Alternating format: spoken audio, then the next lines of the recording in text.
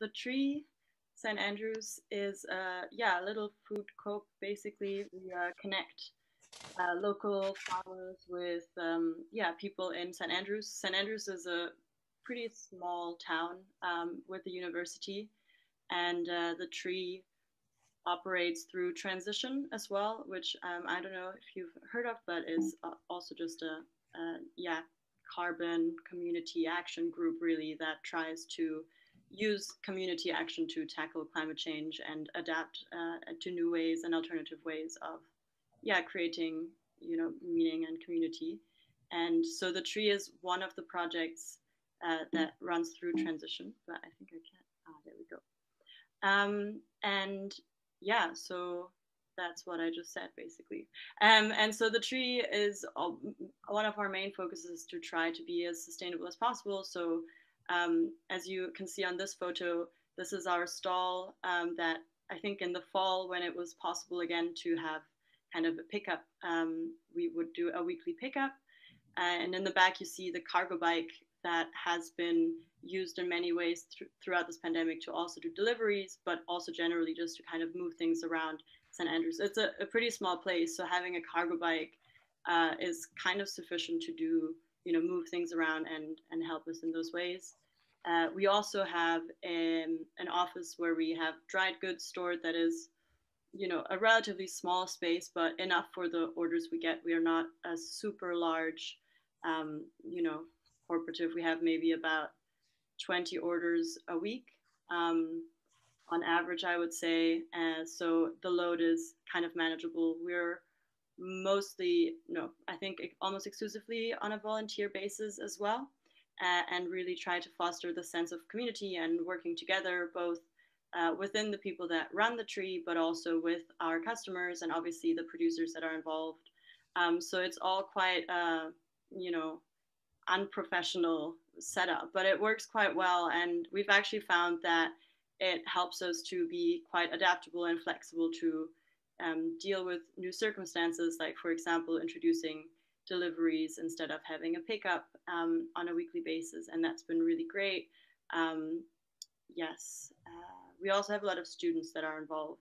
So that means that kind of the volunteers do shift quite a bit, which means that, you know, we just need to be communicating a lot. But we found that that works quite well. And yeah, there are many positive sides to that. Um, right, that's just how it looks like our little shop.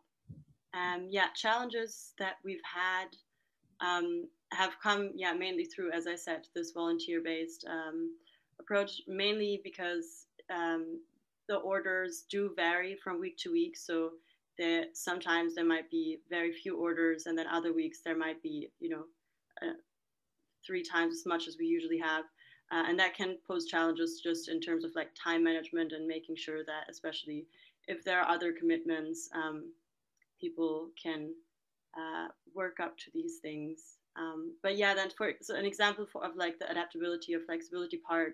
So we've been trying to also reduce plastic packaging in ways that, for example, oil or dishwashing soap can be just filled up in a bottle. So when we were doing the stands for picking up the food, people could just bring their own bottles, and in that way, kind of we were experimenting and seeing if we can move towards having as little plastic packaging as possible. And I think that is one of the things we are currently still working on, and we find it is a bit challenging just because there are other, I guess, logistical and operational things that we sometimes, if there are a lot of orders within a week, can pose like a challenge to us. And so leaving out packaging can add like an extra level to that. At the same time, as you can see in this picture here, our veg bags that, you know, are quite well received. They come in reusable bags, and so there is also people usually return these sacks, so they are returned to the farmers, and we kind of try to keep that in like a cycle. Um, and then here's some more pictures.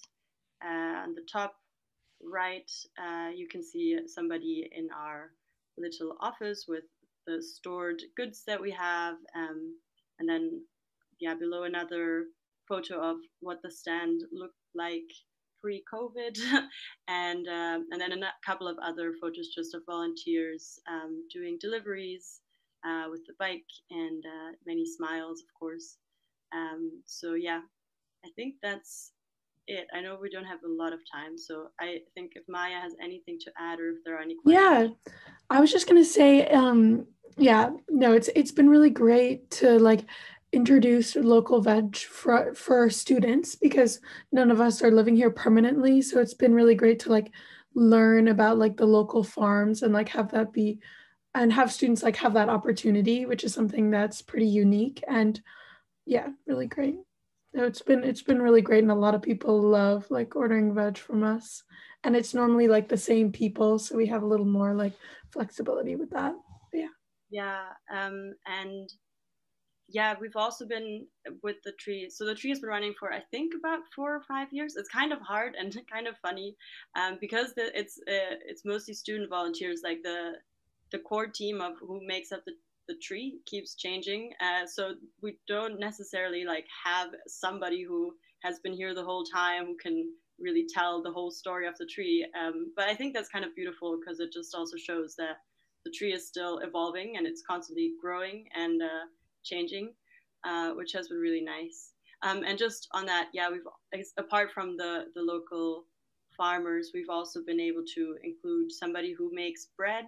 So she's just like we've connected with her, and she makes sourdough bread with organic flour, which is really really great. That we've been, and I think it's also ordered quite a lot. So yeah, we've been able to include small businesses into the tree, that yeah, I think are also quite grateful, and it's like a reciprocal relationship where we can build the tree and we can build more products, but also we're offering like a space for people to sell their products. So that's been really really great.